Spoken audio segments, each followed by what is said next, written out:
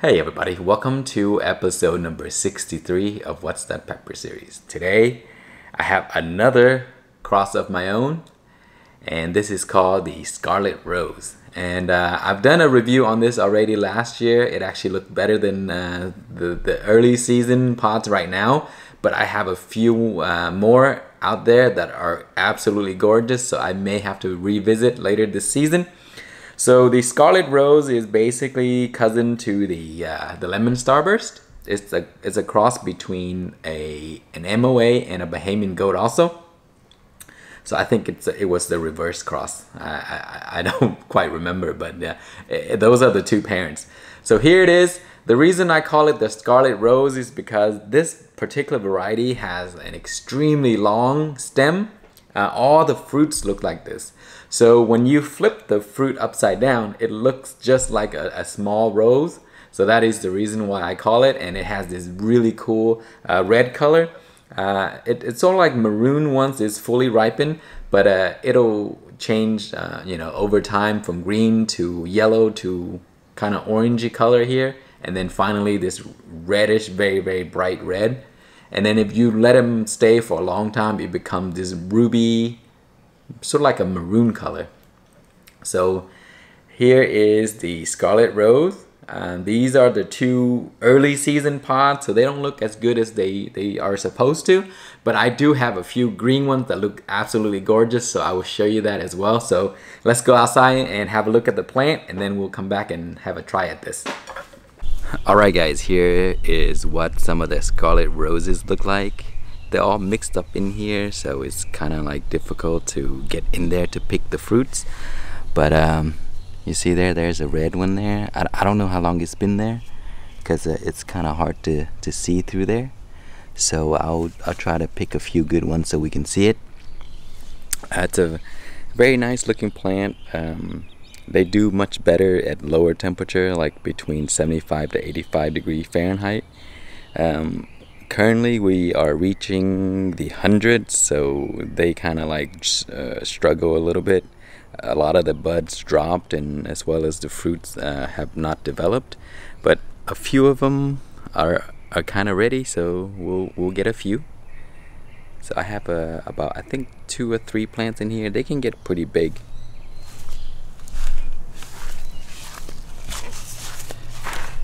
Okay, so we'll try to get in here and pick some fruits, but let me show you what some of the shapes look like.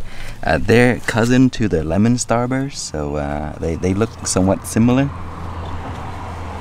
There's one. Oh man, this one looks pretty bad. I think it might be damaged already, but there's another one in there, so let me try to get it.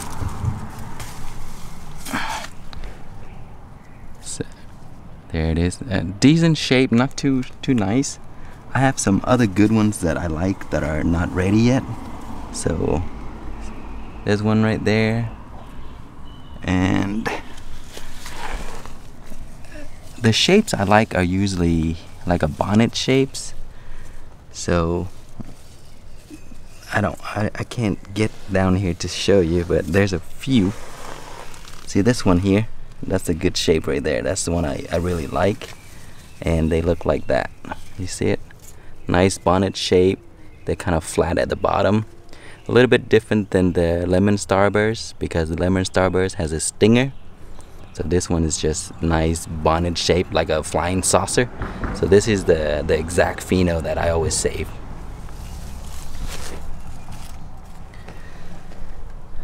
Okay, I picked 2 here, so let's go inside and test out these not so pretty pods. Okay guys, here are the fruits, and the plant are really productive. It can produce a ton of fruits if given the right condition. Right now it's just too hot, so the plant are kind of struggling, and you notice the wrinkly leaves, and that's usually due to the stress of the season, because it's just so hot, and then I have to water it, and then the water dries up, and then it becomes hot again. So the leaves is kind of curling a little bit. A few people suggest feeding it calcium to try to fix the problem. I did that and it didn't do anything. The leaves are still wrinkly. So I think later on the season, once it's cooler, it should fix the problem. But I have fed the plants calcium, if you guys are wondering if I have done that already. Okay, so here are the two fruits that I picked. One is really ripe and one is semi-ripe.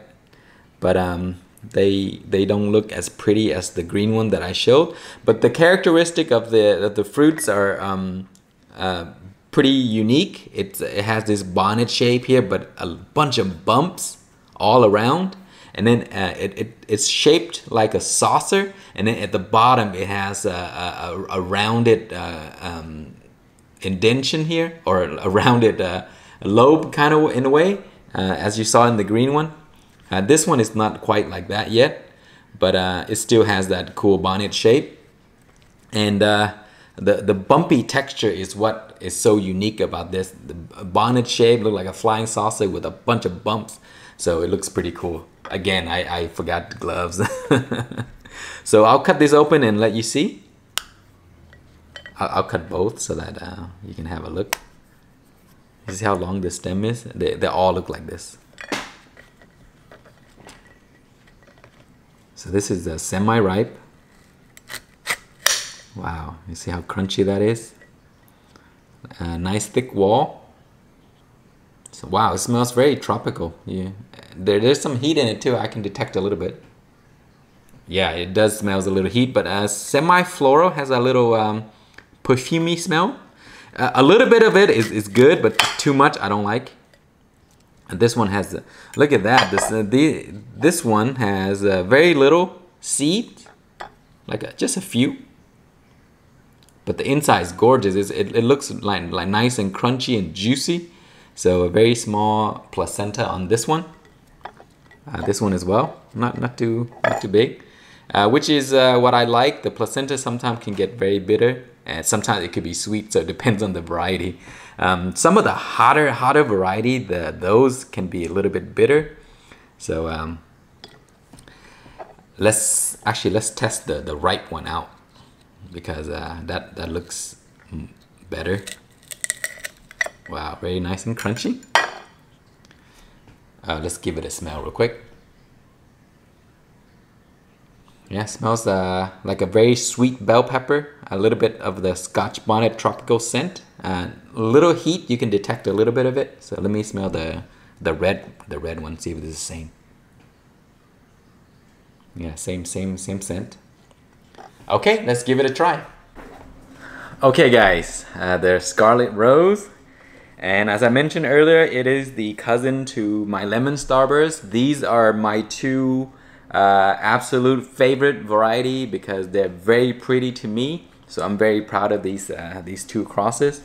And not only are they very pretty to me, they also taste really good too. So I use them a lot for hot sauce, and when I make salsa for dipping chips or eating breakfast tacos or just tacos in general, these are my secret ingredient. So okay, so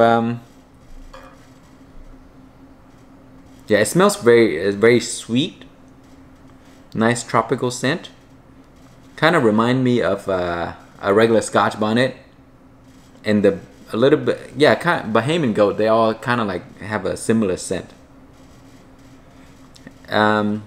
It has, I detect much more sweetness in this than some of my super hots.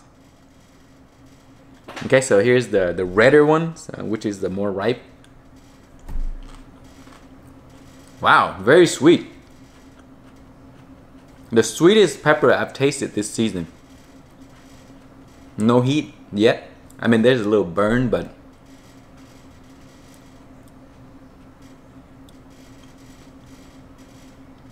it almost has a fruit sweet smell, but you know, it's not like super sweet like a fruit, but for pepper, this is extremely sweet.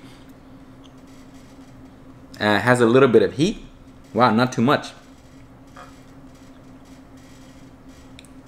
Very good flavor though. Let me try a bigger piece, like half of this or something. So this variety was bred for taste. As I mentioned, I love the MOA and the Bahamian goat. Those are my absolutely favorite varieties just to eat and just to do anything with, make hot sauce and all that. So I bred these for my own. For guys, if you are crossing peppers, pick your favorite and then cross it one way and then also do it the other way. You'd be surprised that they may turn out semi-different, and then the flavor profile might also be different. So don't just cross it one way, because then you may be missing out. Okay, so here's a bigger piece. Wow, too much liquid. The fume kind of gave me that choke. Extremely sweet. As I mentioned, it's probably the sweetest pepper I've had this season. There's heat, but it has that Scotch bonnet heat, but sort of like a reduced amount of heat.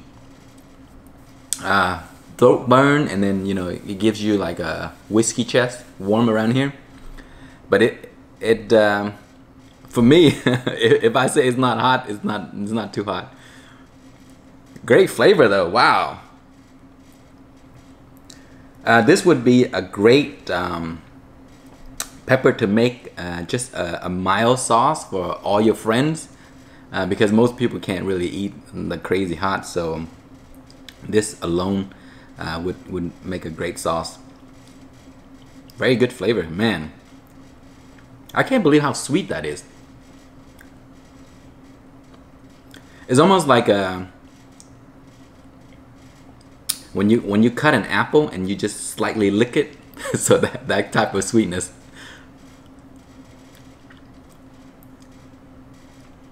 Yeah, I'm very proud of this, because the taste is exactly as I want it. The looks and everything about the plant is what I was hoping for. So man, I'm just a little upset that the fruits are not ripening fast enough. I wanted to show you the actual nice good pheno that I want.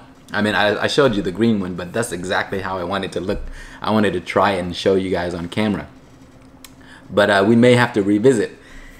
Anyway guys, that is all for the Scarlet Rose. I have more videos coming up, so I will try to release them anytime I have time to record. So I have the linzo pepper coming up. I have some white habanero. I love those white habanero. I'm growing, let's see what else. The hornet. The hornet looks so ugly right now. I kind of don't want to show that.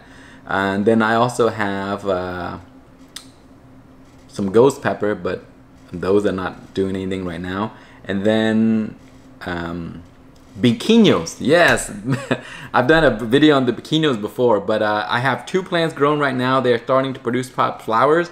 I can't wait to try those. I just love those things. They're awesome. Anyway, thank you so much for watching. Please like, comment, and subscribe.